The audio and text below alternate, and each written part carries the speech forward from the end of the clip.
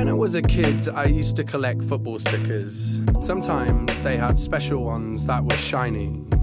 They were rare and we would all talk about them all the time. Aaron had a shiny Shearer and Sam had a shiny Thierry Henry. It's hard, you know, to get excited when you get players from a team that aren't yours.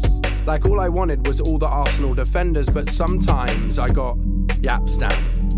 You can't always tell when you've got a Yap Stam on your hands. Sometimes you think you have a Dennis Bergkamp, and you spend months carefully placing the sticker into the book, making sure there aren't any bubbles or thumbed corners, and for a while you look at one another blissfully and meet each other's families in an Indian restaurant.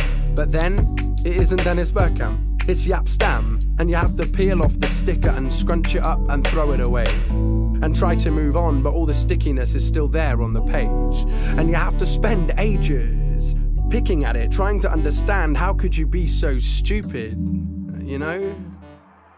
How could I be so stupid? Even after tirelessly trying to remove all the evidence that Yap Stam was ever stuck down, there will always be lumps and bumps on the page. So every time you stick the right sticker in its place, it leaves dents in the perfect picture you've discovered. The solution would be to get a new sticker book, I suppose, but you can only get one each. And now I just have to hope that one day I'll find Dennis Bergkamp, and he won't mind all the devastation that's been left behind by those stickers before him. He can glisten there amongst all the other Arsenal players at family parties and make conversation about which boots go best with a wedding dress. And nobody will try to pull us apart or stick us in a book. I'll stick to you, and then we'll be stuck.